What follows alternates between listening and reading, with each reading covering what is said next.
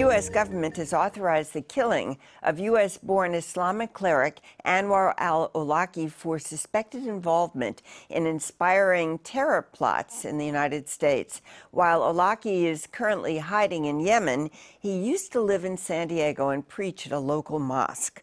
KPBS reporter Amita Sharma joins us to discuss her investigation into the Islamic cleric's ties to San Diego.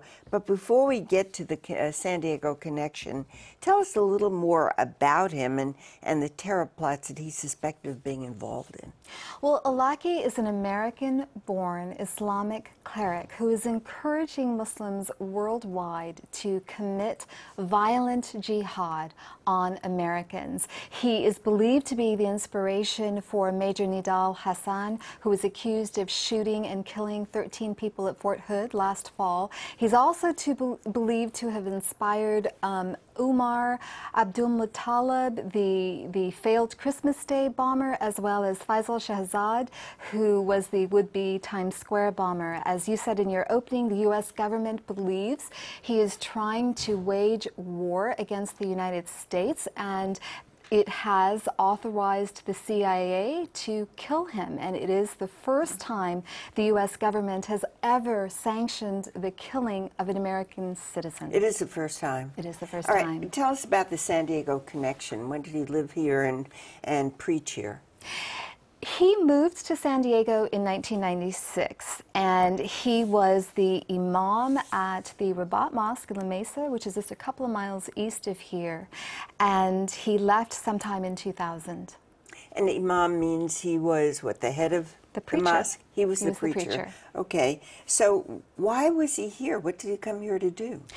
Well, it's interesting. Nobody is quite sure, but one thing investigators know is that while he was here in 2000, he met regularly after Friday prayers with two of the September 11th hijackers, Khalid al-Midhar and Nawaf al-Hazmi, in a guest room on the second floor of the Rabat Mosque. And it is the belief of Ray Fournier, who's a former diplomatic security services agent from the State Department, that he was actively providing spiritual support, keeping these hijackers on track with their mission.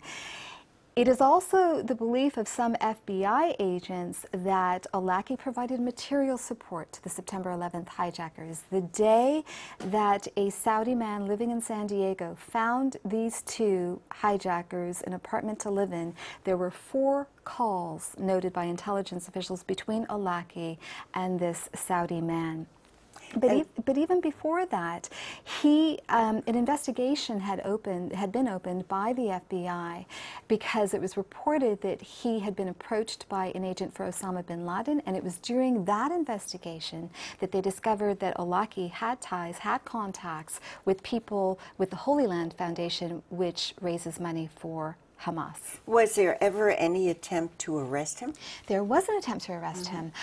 Ray Fournier, the problem is they believe that there was material support provided by Awlaki to these hijackers, but they didn't have enough evidence to build a criminal case. So Ray Fournier devised another route, and that was to prosecute him for passport fraud. Before he entered the United States in 1990, he said that he was a Yemeni citizen. That's not true. He was born in the United States. Just very briefly, Amita, where is he now?